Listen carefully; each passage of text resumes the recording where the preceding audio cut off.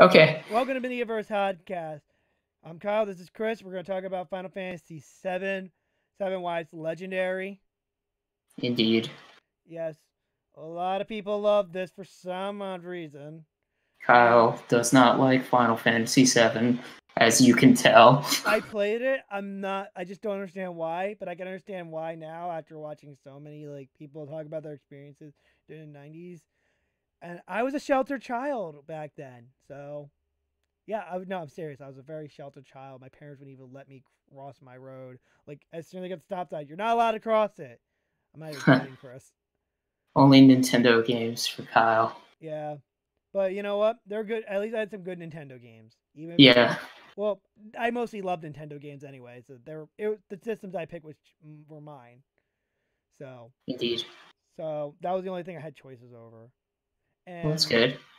and yeah. So let's get. But San Diego Comic Con got canceled. The center got converted to a hospital, so I'm not really surprised actually by that. Indeed. They said it sounds like every large scale event will be canceled this year, including like the New York Comic Con, which is in October. Yeah. I mean, who knows what's going to happen? Governor of New York said, this lockdown is at least going to be going until the 14th of May. And I would assume that is what's going to happen on the West Coast as well. Yeah. I'm hearing they're doing a lot of protocols right now, like slowly opening up. Like one of the protocols is just what AMC was practicing, which is opening up theaters to half capacity. Yeah. Like, although my stepfather's like, I don't like it. They should have just kept it. I'm like, Howard, at least they're practicing social distancing. My stepfather's a surviving cancer patient, so, but I'm trying to tell him he has to think about it from like people. They can't just be cooped up in their house like that, you know? Yeah. I mean, everybody needs to get back to work eventually. And it really comes down to what the new normal will be when it comes to like large events. How long this disease is going to last. Who knows if it's going to come back next year? It could be back in November if it really depends on are they going to be able to get some sort of vaccine for this strain of coronavirus. I think they have made some vaccines for different forms of coronavirus like SARS, but I'm not 100% sure about that. Yeah. And, even when these things open up, who knows? In the future, they might have a Comic Con, but they're only going to let X amount of people go. Yeah, and say this is sold out. Sorry, we can't let you in. Yeah, but it's going to be very interesting. Everything is different now. Yeah, it's insane. There's never anything like this in the world where everybody's experiencing it at once. Yeah. So that's the big thing people don't actually think about, that everybody's experiencing it at once. Yeah, the whole entire planet more or less is completely shut down at the moment. It is insanity. But now let's talk about Final Fantasy VII. Final Fantasy VII is legendary for a lot of reasons. Most people don't know about this, but before Final Fantasy VII was on the Xbox, I'm kidding, it's on before it went multi-platform, or Xbox or PlayStation 4, it was actually Final Fantasy VII was only on PlayStation. It was only on PlayStation for 1 year because the thing is, the game did get released in 1998 to the PC as well. Yeah. So, console-wise, I'm talking about. Yeah, it was on the original PlayStation forever, and that's where most people played the original. So, but before that, this was kind of a big deal because Square Enix and Nintendo always had yeah, we got a good relationship where we love you and we're getting a divorce. What? Well, I think the bigger picture with Final Fantasy VII and why it is such a big deal and why it's so, cultural, like it's very relevant to gaming. It has a Yeah. lot of iconic moments. But the biggest thing was this, I don't care what anybody says, this is the Final Fantasy game that actually made normal people know about Final Fantasy. I'm not denying that. Gamers knew about Final Fantasy, but 7 changed everything for the sheer fact that it was on the original PlayStation. This was like a multi-disc game, which was kind of like, holy crap, how long is this game? Yeah, It and had, I know that's from the decision for Nintendo because as soon as they said we're doing cartridge, they're like, "Yo, we have this really huge game," and they said it would take about 16 cartridges just to fit our entire game on here. yeah, You gotta remember this is before like these were like how much memory bytes does the N64? Like 16 memory bytes. Like it's very small. I they don't were know off the top of my head how big the cartridges are. They might even be bytes. I'm not sure if they're megabytes. They probably were megabytes, but not a lot. yeah. The point was that Square was like it was too expensive and we can't do this. So they went to Sony and said, "Hey, we're gonna put this on CDs." And CDs were like $5 at the time to produce them. They were still pretty expensive CDs at the time. It was pretty new technology, but to make my larger point, you could talk more about the Nintendo Rift here, but the reason why I think this game was such a big deal was it was on the original PlayStation. It had, movie quality music. Oh no, there's no denying that. It had, cutscenes, That were which CGI cutscenes. yeah, pre-rendered CGI cutscenes, which were really impressive for the time. The main character, hey, I know a lot of people don't like him sometimes because of how popular he is, but he looks freaking cool. Like at the original, you see this guy, he has like a huge sword, he has like crazy spiky hair. You're like, what is this? This is insane. Crazy blonde hair dude with green eyes. Where I've seen this before. Yeah, if anything, this made Final Fantasy mainstream, and it also opened up North America to, more mainstream anime because this is like such a anime plot, like the Final Fantasy VII. But now that is yeah, true. They added Tanami back in the day. Yeah, I mean the music of the game is iconic. There's no denying that. It is probably the even main thing a lot of people think of with Final Fantasy now. It's the music. Sephiroth's music, even I won't deny, is the most iconic out of the soundtrack for Final Fantasy. Yeah. Like when you heard that for the first time, like you hear the orchestra, like if you think about it, like you gotta think about it from the mindset. That was mind blowing. You hearing people chanting his name, Sephiroth, and like what? Yeah. Yeah, it is insane, but it's the game that changed everything. Oh no, it did. It definitely did. And also, people were like, "What happened to 6, 5, and 4, 3? Or like, what happened to 6, 5, and 4?" And then they remade those to the PlayStation. Yeah, so I figured I'd put that in there as shit for What is your experience with Final Fantasy VII? Did you play it when it first released, or knew about it? I played it right after high school, actually. Okay, so you played it pretty late. So I guess I'll go first because I did play it when it first released. I didn't beat it though, but 1997.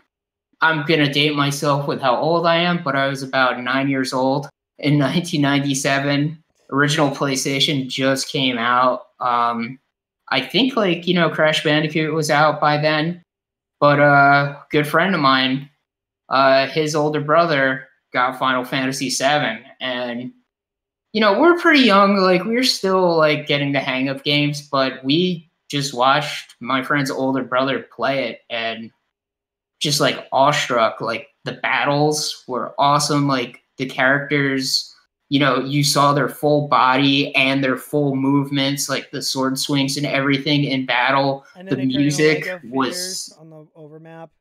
yeah, the music was like hyped for the battles. It was the most impressive game ever made at the time. Yeah. There was nothing absolutely like it when it released in 1997. Yeah.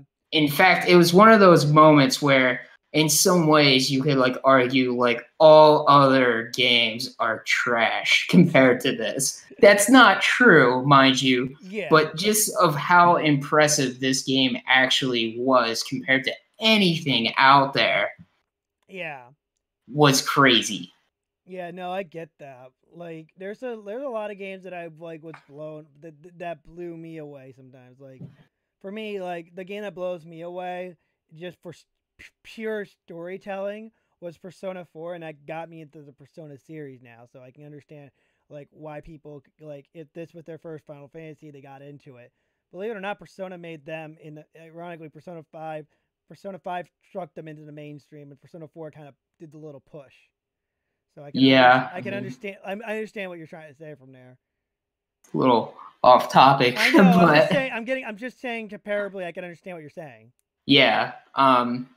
Yeah, but the weird part about 7 too was, I was a 9-year-old kid, and the thing was, playing this game that had PlayStation. I mean, the game sold like 5 million copies, which was kind of unheard of at that time. I mean, I'm sure Super Mario Brothers and some classic games have sold that amount, but like this was a weird freaking game about like environmentalism and like space aliens and this shit. It's a weird game when you really play it. You're Yeah. this is a weird story, but like so many people were playing it because of how impressive it was in 1997. I wouldn't actually go on to play the game for myself until I was a little older, like, 11 or 12 is when I finally played it for myself. But, I was there at least watching, my friend's brother play it back when it released. And, Yeah. it was insane. Yeah. But what is your experience with Final Fantasy VII? When I played Did it, you know about it when it first released? well, I didn't know about anything about Final Fantasy until I got a place until my first Final Fantasy, believe it or not, was literally on the Game Boy. Was the original Final Fantasy. Nice. And I actually beat that one. And I remember when I told you that, you're like, wait, you beat the original Final Fantasy? Yeah. You gave me so much props for that day. You're like, I gotta give you props. I would never expect you to beat the original Final Fantasy because that game is long, drawn out. And I'm like, and I wanted to play it. And I remember it was 1 and 2. And I played it and I was like, I don't get why people like this game. And I, like, from hearing from you and then hearing YouTubers talk about it, how it's advertised, how it's hyped up as well. Apparently, there was like a bus poster for Final Fantasy VII. They were selling ads in movie theaters for Final Fantasy VII. It was almost everywhere. You couldn't even hear about Final Fantasy VII. Sony was advertising it as this is the big event you should not miss out on. Definitely was. I remember seeing a poster for it in Lowell's Multiplex Theater in Freehold. You proved my point right there. Yeah. It's like a video game at the movie theater. Yeah, it was insane. Yeah. Nothing was like it. The opening in Midgard, where you jump off the train and you blow up the Mako factory. Hell, they released it as the demo in the remake. Yeah. And, the remake, I hear is very different. I haven't had a chance to actually play the whole game, but I have played that beginning part. And, yeah, no, that's essentially the way the PS4 version is right now is kind of how mind-blowing it seemed to us when it came out in 1997. And just so you know, I'm not a big Final Fantasy VII fan, but this is like to me this is amazing as a remake because you got to remember you took these little Lego figures and you go little hand motion and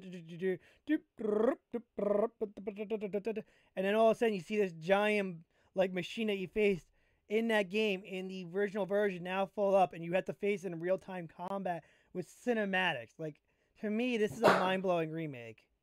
Yeah. The thing is, though, they only look like Legos when you're walking around on the world. Yeah, When you're in the battle, overworld. they have the full sprites Yeah, or whatever the full, models. the real like real scale models.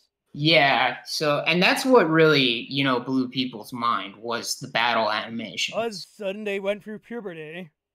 I'm kidding. I mean, you're making all these jokes. I'm sorry, I So, can't help it. Kyle, what's your problem with Final Fantasy VII? Why don't you I like don't know it? why. It's probably because I didn't grow up with it. It's probably just because everybody overhyped it, and I'm just like, when people overhype it for somebody, it just kills it for somebody. I think that's what it is. So it's just been overhyped for you to death, like. Yeah, but I'm not good, and I'm not gonna knock anybody down. Like saying it. Like, I'm just making like a good point. Like, I'm making jokes about it, saying, "Oh, all of a sudden they went for puberty." It's funny. Yeah. I'm not denying. I played for the whole game, and I did it twice. Yeah. And that's because I lost my data, and then I did it again. Although I had my friend watch me play Sephiroth, he starts clomping his feet down, and I'm like, dude, what? Stop. This isn't a concert. People like the Sephiroth music. And he never played Final Fantasy VII. Oh, I think I know what friend it is. Yeah, you know which one I'm talking about. Yeah. The one I had back in high school. Yeah. Like, it's like, at least I had the guts to play these games and got the systems that I could. Like I said, my most controversial Final Fantasy is Final Fantasy IX, and I own that, and I really need to play that. Like, it's just because, like, it goes too much back to the basics. That's why for me. Yeah, well, I mean, to just go on to a larger discussion of Final Fantasy VII. Yeah, sorry, I went to and into regular Final Fantasy, I guess. Yeah. VII's actual impact on the rest of the series. Oh yeah. I mean, VII, changed a lot of stuff for the series. It was more sci-fi than medieval. Compared to the Final Fantasy VI was a mixture of sci-fi. It was medieval, but yet sci-fi. Never mind. Well, I mean, it had airships and like the mech suits, but yeah. No, I was thinking about it, but I was like, never mind. Because I could be wrong, but I don't think any of the Final Fantasies had like extraterrestrials like 7 did. Yeah, no, 7 did not have extraterrestrials. Yeah, 7 has introduced, Genova, which is literally from space. Yeah. It's the main thing in the very game. First, and Chris, we had a discussion before we started about this. He's like, you didn't get it at first. It showed the very first like human antagonist, which was Sephiroth at the time, but he was enhanced by the alien cell, which is Genova. Yeah, it's got a lot of like sciencey stuff, like human experimentation in the plot, and they have a casino in the sky. Yeah. It is a weird game. To be honest, it's been a long time since I played it, so I can't really talk too in depth of the story and how like strange it really is. From what little I remember, it is a weird story. With quite a bit of, twists and turns. One of, the most iconic moments in the game, spoiler, Aerith's death. And this is, it was crazy because you play these games and you're not expecting one of your characters to be dead and dead for the rest of the game. Yeah. Yeah. They were actually, believe it or not, I was watching a video one time. I think it was G4. And they said, I had a choice between Barrett and Aerith. And I felt like Aerith would have been more impactful than Barrett. I'm like, yeah, I agree on that. Yeah. So the plan was to kill a character off permanently. And they have not done, I don't think they've done a permanent character death in a while. Yeah, I'm trying to think. Like, there are some Final Fantasy characters that die towards the end of the game. Yeah, but like mid-game. Yeah, nothing mid-game where you've been, training this character up. I mean, Aerith is pretty good. She has like kind of like some of the healing stuff that's really good, and it's like she freaking gets stabbed, and it's pretty graphic what happens. Time, yeah. Sephiroth swoops down and like stabs her through the heart with katana, and you're just like, what is happening? And like, yeah, it is an insane moment in the game. I really wonder what it's going to be like in the remake. I don't think this first part of the remake is going to deal with that. No, I don't think so. What Final Fantasy VII also built on was get like the graphic engine. Like when 8 came out, they're like, let's buff up the graphics engine system to like a cranked up, and it seems like every Final Fantasy game gets better graphically as well, and some of the storytelling gets better too, except for 8. 8's a little weird, but that's good. I love 8. That's me. I think with 8 too. 8 is kind of like a direct response of how successful Final Fantasy VII was, because the thing is, Final Fantasy VII was super successful. Yeah. And I think what happened with it was literally they said like, okay, for the next Final Fantasy game, like do whatever you want. And I think that's why 8 is as weird as it is, because they just had license to just do as much craziness as they wanted in that game. Like the battle system is fine in 8. However, the leveling up mechanic is really weird and complicated, and I don't like it. The draw system. Yeah. Also, like as much as I like Squall, like you are right about that. Like this is like, what's more badass than a big sword? How about a gun blade? So how does that work? We make the pistol as a handle, and then we take instead of a barrel, it has a sword. How does that work? We pull the trigger on it and we use it as a mechanic. Give that guy a medal. Yeah, I if anything, 8 is kind of like, the Final Fantasy VII was so successful. Let's make another game like Final Fantasy VII, but like amp everything up. Like in Final Fantasy VII, depending on how strong you are, that's how strong Sephiroth will be at the end. We'll make the whole game like that. Yeah, so they were kind of like, well, let's just like make it like that constantly. 7 had the summonings. 8's summonings are kind of even more amped up. Yeah, definitely. I love the summonings in 8. Although 7 does have like that Knights of Round summoning that's pretty impressive as well. I know that summoning's like 5 minutes actually, and you could just, by the time you got done making a sandwich, the summoning would be done. You'd be at the end of it. And then there's like the different forms of like Bahamut. Like I think Bahamut 0 is in Final Fantasy VII as well. No, or some different form of Bahamut. I actually remember all of them. There's Bahamut, Giga Bahamut, and then it's Mega Bahamut and then Giga Bahamut. Bahamut 0 is actually I'm trying to remember his name. Oh, Crisis Core original. Oh, okay. Yeah, I'm getting a little confused with the spin-off games that came out later. Back in the early 2000s, was it the late 2000s? It was late 2000, right? No, it was early 2000s because it was like 2003, 2004, 2005. So yeah, Square Enix got a little crazy with the Final Fantasy stuff with Final Fantasy VII because they wanted to make money, and they were like, "Let's release a movie." Good idea. That sounds like a good idea. Make a movie that happens right after the game. Cool idea. Let's make a mobile game about the Turks. Okay. We'll make a Final Fantasy shooting game called Dirge of Cerberus. Okay. We'll make a prequel about Zack. Okay, that sounds like a good idea. There was so much Final Fantasy around the late 2000s for 7. Yeah. For the spin-offs of 7, I think the Crisis Core definitely was released later. Maybe like 2006 or so. That was like the last one. I remember in high school playing that. Yeah. And I actually enjoyed that one. I really enjoyed that one. If anything, Crisis Core kind of has the most in common with the remake they just did. Oh yeah, definitely. Like if you play Crisis Core and then go in the remake, you'll be fine. Yeah.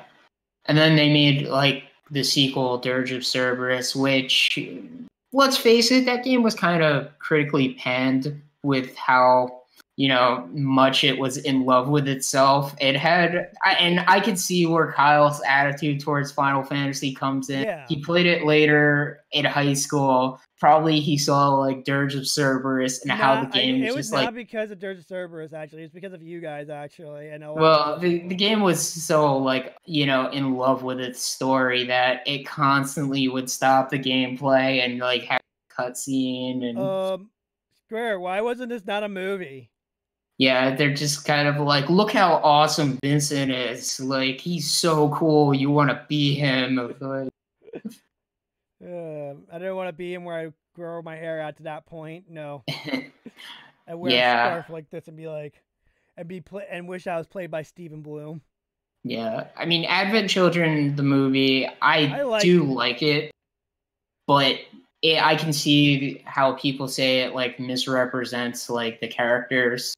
Like Cloud is like totally different and kind of loses all his character development in the game. And like the excuses, well, he's sick. It's like, okay, but like Chris. Come on, he got over like himself by Chris, can you say he was social distancing? I guess so, to a certain extent, because of what is it, the geostigma or whatever? Yeah, which is just spoiler alert. It's just Genova cells. Yeah. Oh my god, I could not resist that one. I couldn't. Because that was like pretty much like hilarious. If you watch Advent Children now, you're gonna be like, wow, this is like the coronavirus. I should watch that. Like they did release a director's cut where it made it a little bit understandable, or like the characters and everything. The action is fantastic in that movie. No denying it. The music and the final fight between Cloud and Sephiroth is pretty awesome. I love that they did a metal a metal version of Sephiroth's One Wing Angel song. Like as soon as like Cloud like puts his two swords into a building and I hear that, and then I was like, oh my god, this goes too well. Yeah. I was just like, that final battle is really good. Because like the good thing about about Final Fantasy VII is like you can see Square learned from the previous movie, so yeah. So, but yeah, like that's everything we know like so far about like what Final Fantasy VII did. But it also here's another thing about Final Fantasy VII that we could say about that did a good job. It made JRPGs a little more mainstream as well too. Yeah, and if anything, it really kind of started, even though this was already the trend, but it kind of really amped it up of like RPGs should have like the most epic final boss. Oh yeah. Like Sephiroth, like I know like Kafka is pretty like crazy, but Sephiroth took it to the next level. Yeah. Where, he had his own like music that said his name and stuff, like Kyle said before. Yeah, I'm not gonna deny that. I mean, he had like, he has a couple of phases. I guess the best thing to say, his final phase, or second to last phase, where he has like the weird angel wings on his legs, is really bizarre. I wonder how he'll look in the remake. Oh god, I wonder how that's gonna look. But like the final part of the fight is when you're just Cloud versus Sephiroth, and that's pretty awesome. So I got a good question. What do you think? So what do you think? Do you think Final Fantasy VII's the remake is gonna set the bar for a new how you should make remakes of older games? Yeah, I mean, a lot of people have wanted Final Fantasy VII remade since like the PS3. Yeah, they're like, why don't you give us Final Fantasy VII? And my friend, he kept on doing it. Like, dude, you don't understand. It's free money and everything. It's just, yeah. But first off, there's a lot of work into it. Second off, I don't think nobody wants to do it right now. Third, I had to explain. They said in their thing they had to be a Final Fantasy that surpasses Final Fantasy VII, which I can understand because they want to beat themselves. Yeah. Like. You don't want to like that's like okay, so you want where to latch on to nostalgia like a parasite. So no pun intended. I'm happy for the remake. It's cool. I look forward to playing it. Yeah, I'm looking forward to playing it too. However, I don't know exactly what's going to happen with this remake stuff, but I do see a trend happening because I think a lot of people have to understand there's differences between remakes and remasters. Oh yeah. And a remake is when they actually, redo the game from like the start, make it like completely its own like thing, kind of like what they've been doing with like Resident Evil. Yeah, Resident And Evil. unfortunately, I see this trend being good but bad because I think the next couple of years we're gonna get a lot more remakes than new games. I agree on that. Yeah. I kind of agree on that. Like Resident Evil, like just proved like they just took what parts of Resident Evil people like. Well, they definitely do like the Resident Evil 4 like aiming system and everything. So why don't we remake everything around there? And it's like what Capcom was trying to do was they took the good of what parts people like about Resident Evil and then adding it, and also taking the good of what people liked about Resident Evil 2 and adding it as well. They literally went through details. Like if you play the first part of the game where you're at the gas station, if you look at the gas prices, they're the same gas prices back in the 90s. Believe it or not, they're literally they were paying attention to detail. Yeah, that's insane. I mean, I think, with the Final Fantasy VII remake, I mean, at the end of the day, this is going to be the new generation's first Final Fantasy. Oh yeah. Oh yeah. This will probably be I don't know how long the remake is. Like I said, I got to get around to playing it. Which, I'm going to start playing it probably even this weekend. Yeah. But I can see them focusing on making 7 for a while. Because it's very obvious that part 1 of, I want to say like 3 or 4 games, possibly. Yeah. Depending on if they adapt Advent Children into the. That would actually be pretty cool, actually, because, like, believe it or not, the models of Advent Children are a lot older. So they had to remake. They were going to use those models, but then they were like, nope, let's just make some new models. These are very old. Yeah. And the game now looks better than the Advent Children movie. Yeah, it definitely does. Yeah, but here's a good question. Now with Final Fantasy VII, how long are they going to focus exclusively on the remakes, or are they going to have? Or are we going to have to wait a while until we get Final Fantasy 16?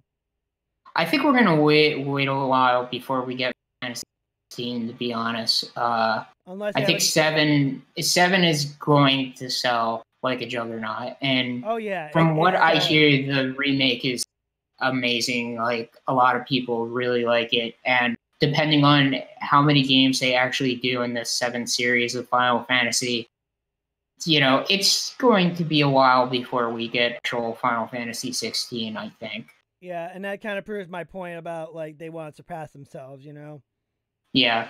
Yeah, but hopefully, like I said, hopefully we get Square, they usually try to get like a bunch of people. They have different teams within Square. Like they had the Luminous team, so they might just get the Luminous team again, who did Final Fantasy 15, and say, hey, can you make Final Fantasy 6? And they did not oblige. They did say one thing. They would actually might one day have a Western developer develop Final Fantasy one day as well. That'd be interesting. Yeah. I'm not a big fan of Western RPGs, to be honest. So I would be curious how it goes with a Western development team. But that is an interesting aspect because I've never really been a fan of like Skyrim or The Witcher type style of RPG. Yeah. I like more of the Japanese style, turn-based type of stuff. Yeah. Or, the action-y stuff. Like. Yeah. But like I said, that's probably for a topic for another day. But I just figured I'd bring that up. But anyway, so anything else you want to add to this? Do you have anything else? Because I'm trying to run out. Yeah, no, I think I've said enough about Final Fantasy VII and how iconic of a game it really is. And, even though some people, Kyle, have a Yeah. stick up their butt about the game. It did do a lot for the gaming industry. It changed everything when it came out. It Yeah. really did. Yeah, and And like I said, I watched a lot of videos of other people and understanding it better because now I'm a little more mellow about it now than I used to. yeah. Which And you know, the original game, of course, looks like a game from 1997. You show like a young person that game now, they're like, oh my god, like Kyle said, they look like Lego people. It's yeah, like, yeah, and it's good they're remaking it, so it's just like, here you can see the game that the way we saw it when it was oh new now. oh wait, you want to So talk about the one? Hey, there's one controversy I love about the. Before we go, there's one controversy I love that is just hilariously stupid with fans. And this is inappropriate at the same time. When they showed the model for Tifa, they're like, "Why are her boobs not bigger? They're not. They're not right." I'm like, oh my god! I feel like Square did that just to fix it because to make it more realistic because they're using a thing called the Unreal Engine to make things better. yeah, I mean, they made the people look like real people. Yeah, People, I'm surprised you brought that up. I at the mean, time it was it's just so because of technology. stupid. Yeah, Yeah, no, it's just because like the point. I think it's just because of technology, like you said. They're like, yeah, fuck it, all right. yeah. And everybody in Japan, everybody in the office, which I did find something really interesting actually about the original remake. They almost got everybody back from the original development team except uh the guy who did Kingdom Hearts was the director of Kingdom Hearts was doing the Final Fantasy remake. They got almost everybody back, It's include insane. including the guy who wrote the music, Anamuna or something. I can't remember his name. I can never say his name correctly, so I'm not to say it. But Pretty much that the guy's been doing a lot of Final Fantasy they brought music him forever. back in too, including one of even the guy who composed the music too. So I was like, man, Square. So like, there's a lot, and they were trying to modernize everything, make it more, you know, Yeah, suited to the technology and everything. So those are yeah, little things I definitely. just found out about Final Fantasy VII, like a little bit of development history and stuff like there. Nice. Yeah, but Very this cool. is so we just talked about the development, what the future may hold for Final Fantasy VII, how it's gonna work out, what maybe might happen with Final Fantasy 16 if it might ever happen. Predictions, like Square does have multiple development teams. You never know, they might just send Luminous to do Final Fantasy 16 again. But that's the podcast for today.